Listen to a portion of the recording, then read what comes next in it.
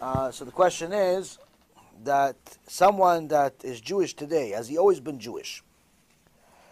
So the Arizal says in Shari Gilgulim that when a person sins, there are different punishment for the person, aside from Gehenom. There's also a place called Kafakela, which the Gemara Masechet Shabbat, the last chapter, talks about that. How the angels that fling the neshama from one end of the world to the other end of the world, why they beat him up and so on. But there's also a different part of punishment that the Arizal talks about, which is reincarnation. Reincarnation is not a reward.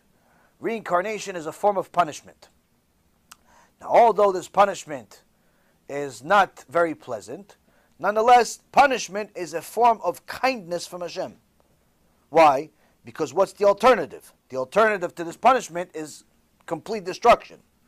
So it's better to be reincarnated even as a rock, but still have a chance to fix your neshama, than to be destroyed completely. So reincarnation happens where a person could literally go to the level, if let's say a guy was ever with a non-Jewish woman, and he was intimate with a non-Jewish woman, and he did not do tshuva, before he died, he gets reincarnated as a dog.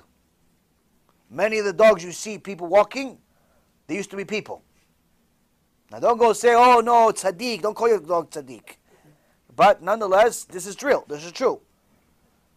Sometimes they were, sometimes they weren't. Cats is also a thing. So a person could be reincarnated in an animal.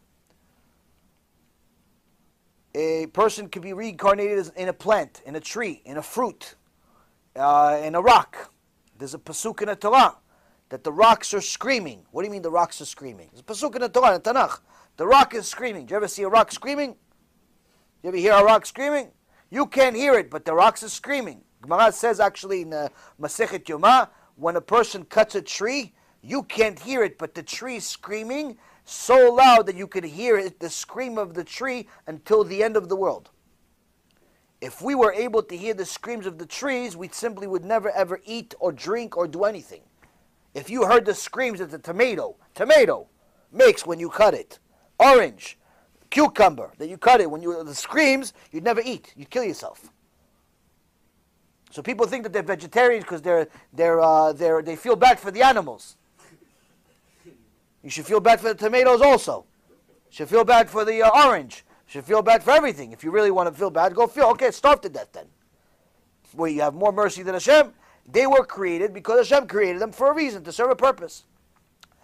Now, one of the other forms of punishment is that a Jew could lose his Judaism. Meaning, a Jew can get punished by being reincarnated as a non-Jew, with an obligation to turn back and becoming a Jew. Meaning, their tikkun, the tikkun of this Jew that's now reincarnated as Yoshke, reincarnated as Mustafa, their tikkun in their new life, the way they fix their soul, is by converting back to Judaism. I know one guy who went to a very serious person who says that's exactly what happened to you in your life.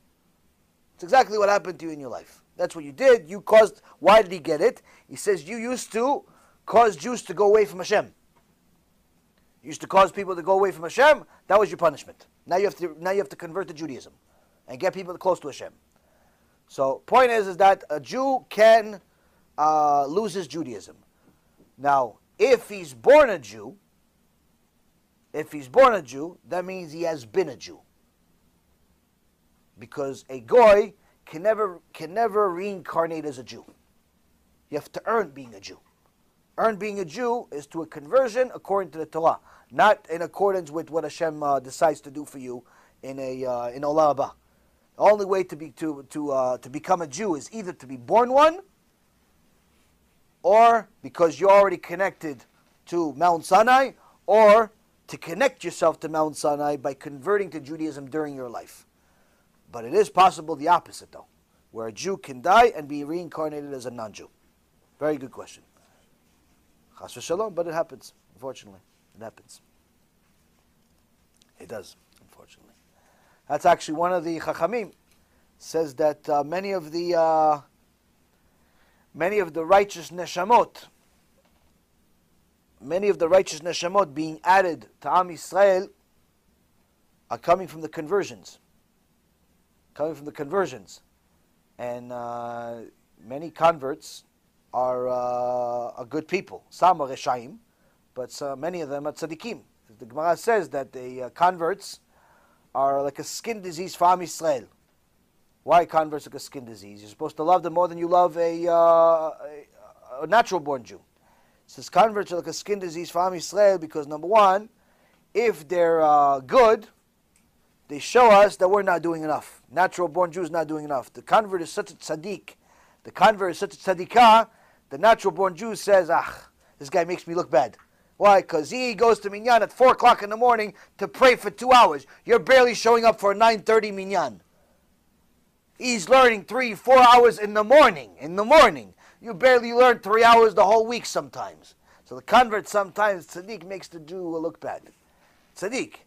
But on the other hand, Gemara says, they're also a skin disease when they're bad converts. Why? Because the bad converts cause a lot of damage to Am Yisrael, most notably being the Erev Rav. Erev Rav were a bunch of fake converts. But the righteous converts are replacing the Reshaim that have lost their chances. There are certain Reshaim that have gotten several chances from Hashem, several reincarnations, and have never done tshuva. So since Hashem obviously always wants to have a Jewish people, some of these Reshaim are being replaced by converts, righteous converts. So Be'ezrat Hashem, everybody does tshuva, and it's not necessary for Hashem to replace, but rather to just add. But nonetheless, this is also one of the ways that HaKadosh Baruch Hu is delivering on His promise to never destroy His people. He's always going to have new righteous people in the world, even if it means that there's going to be a bunch of people converting. That's why the Gemara Masechet Avodah Zarah says that before Mashiach comes, there will be many, many converts, which is actually happening right now.